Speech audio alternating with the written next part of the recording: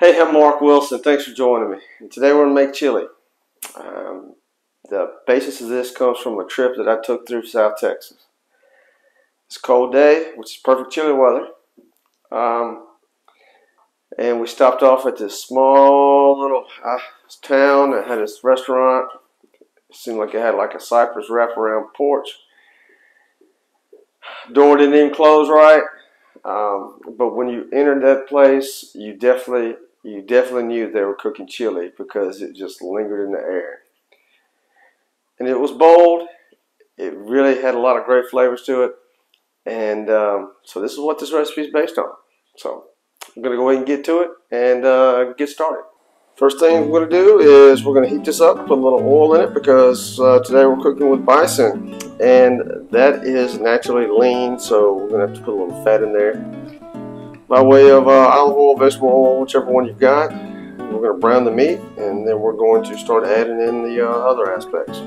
We're browning our meat over medium heat, and while we're waiting for that to finish up, we're going to go ahead and add some onions. Okay, we got our onions going. We're going to let this get a little more translucent. We're waiting to brown our meat. And we're going to add in our peppers and our garlic. Just added in our bell peppers and the garlic. I'm going to let this go for about 5 minutes, and then we're going to mix it in with our bison. This we want to stir, break up any clumps or anything that's stuck to the bottom, potentially stuck to the bottom. Get this all mixed up, and we're going to start adding in now. Just stirred in some of the tomato paste. Now we're going to put in the chipotle with adobo sauce. It really is what gives it a nice bold flavor. And then we're going to start adding in the rest of our ingredients. Get them all nice and mixed in. Next up is our jalapenos. We're going to start adding our seasoning. We're going to start with our 2 teaspoons of salt, 1 teaspoon of sugar, 1 teaspoon of smoked paprika. If you don't have smoke, it's okay. Use whatever you have. Cumin, ground. Half a teaspoon of black pepper. And half a teaspoon of cayenne pepper. If you want a little bit less of a kick, cut the cayenne pepper in half. Just going to get this stirred up and then we'll be right back. Now it's time to add in our tomatoes. We're adding our beans. Now we're going to add in our beef stock because it's okay with making things more beefy. And don't use chicken stock because we're not making chicken here. We'll get it all started up and we'll get it going to a boil. So now we just want to get all this combined. Scrape this thing across the bottom in case anything's stuck to it. One thing to keep in mind, we'll be cooking this for 2 hours, like over a simmer. And you'll need to stir it occasionally if you put it in a pot. But if you watch enough of my videos, you know I like 2 things important when I'm cooking. One, it's going to be damn good, otherwise I'm not going to do anything with it.